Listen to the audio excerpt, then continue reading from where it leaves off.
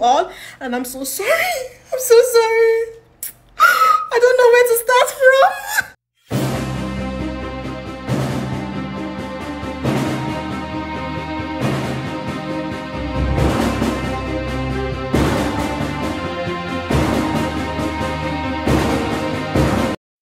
Hello guys, welcome to my channel, past NJ24 TV. So Saida Boj, a popular influencer, has openly apologized to Nigerians after receiving outrage for provocative words she made during a recent podcast.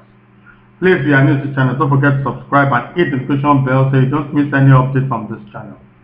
Saida Boj, a controversial influencer, recently went viral after making a comment on the Honest Bunch podcast hosted by Nigerians, in which she stated that she could only engage in sexual intercourse with a man who could pay her 20 million naira each.